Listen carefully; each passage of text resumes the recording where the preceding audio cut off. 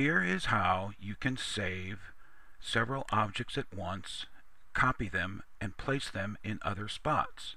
This is called the group save.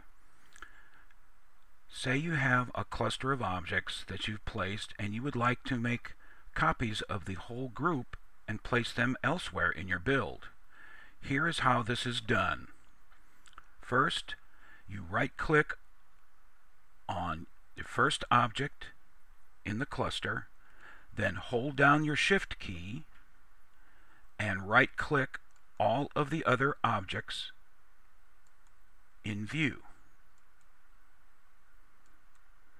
In this example, I have 6 objects placed, and I now have them all chosen. When you first copy them, make note of the Y up and down location, which in this case is 1 meter above the ground. Make a note of that. That's the common center of all of the objects, and it's important on when you place your seed object to recreate them elsewhere. Next, click on Save Object Group, and you will get the Save Object Group dialog box. Go down to File Name and create a name for this group of objects. In this case, I'm simply going to call it Test 001. Click on the Open button to save those 6 objects.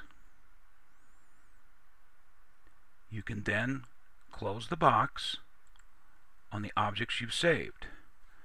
Next, you move to another location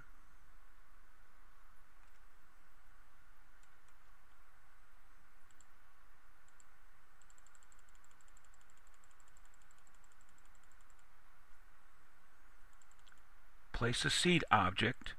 In this case, make sure that the center of your seed object is at the same up and down point as the common center of your group. In this case, it's going to be 1 meter.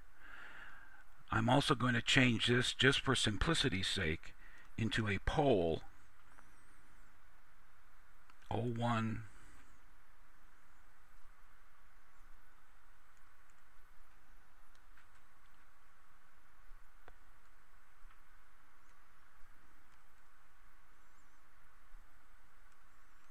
pole 1M 04.